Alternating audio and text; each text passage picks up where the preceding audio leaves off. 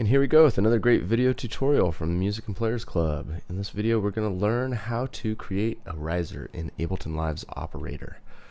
So open a new live set and we'll get into it. I'm going to drag operator onto a new MIDI track. If you click in here on the pitch envelope, which is this row right here, and you click this square, it will turn orange and it activates our pitch envelope. I'm going to turn this pitch envelope up to 100%, and we're going to be affecting this oscillator right here. So I think it's good to use a square wave sometimes, I prefer. But all these different wave types will give us different sounds, and you can experiment with different ones of these to create sort of a different, richer type of sound. But we'll go with this one to start. And I'm also gonna go in here to this pitch envelope, and this is where we're gonna create the riser.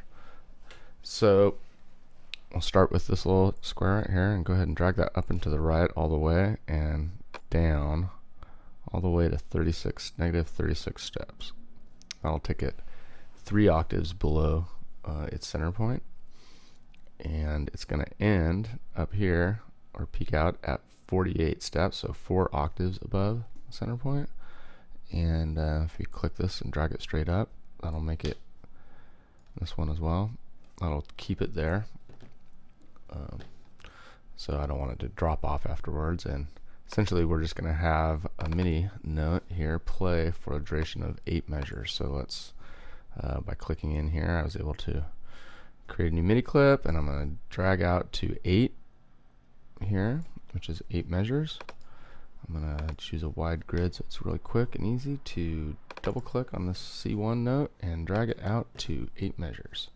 So that's going to play C1 for 8 measures. And now if I click on this, we should get a basic riser sound.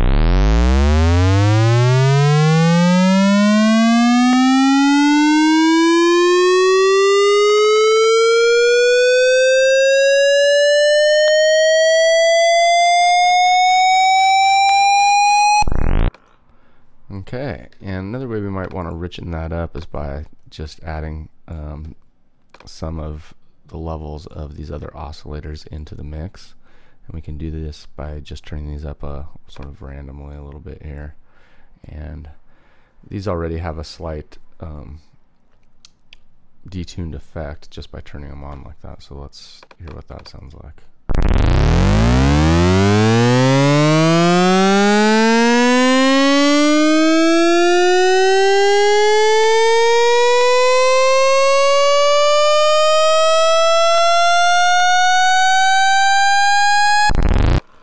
Great.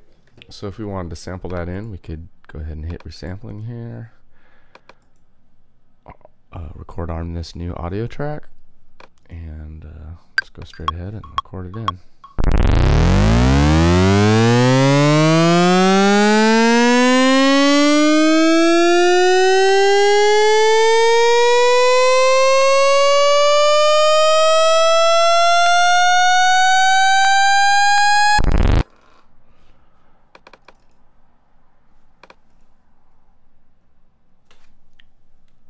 I'm going to rename this track or this MIDI clip to riser, I'm sorry, not MIDI clip, audio clip, to riser 1A.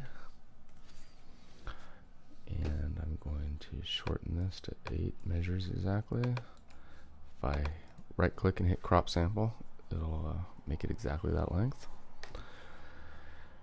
And there you have it, a riser created in Ableton Live's operator. And now we have this audio track that we can it's also saved a sample in our project, and so we can use this in any other song we see fit, and we know that it's a very usable sample right here. And this the way we've created this, we can obviously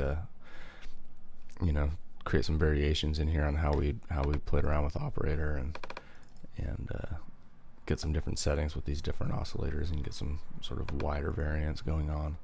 But that's how you create a simple rising pitch, a pitch riser in operator.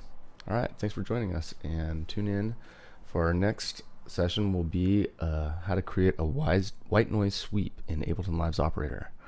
Okay, thanks for joining.